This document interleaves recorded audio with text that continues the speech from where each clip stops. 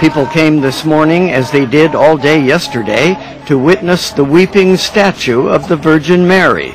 Say it happened yesterday morning about 8:30 as people were waiting outside the church for Mass to begin.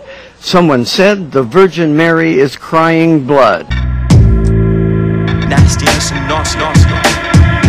Did I really take her and keep her with me?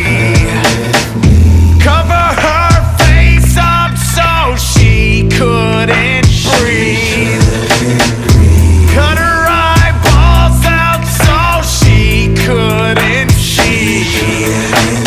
I still feel like she is looking at me. Brought her to the basement and took off her clothes. Did I do the right thing? God only knows.